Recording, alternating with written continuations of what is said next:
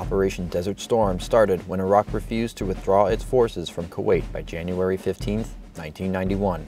On January 16, 7 p.m. Eastern Time, President George H.W. Bush announced that the Allied offensive against Iraq had begun.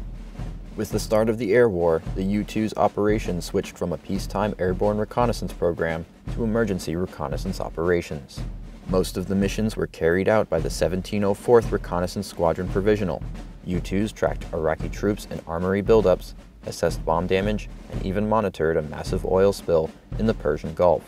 The U-2 was able to provide approximately 90% of the Army's targeting intelligence, 50% of all imagery intelligence, and 30% of the total intelligence for the war. In the 6 weeks of Desert Storm, the U-2 flew 260 sorties for more than 2,022 hours, averaging over 43 sorties and 337 hours per week.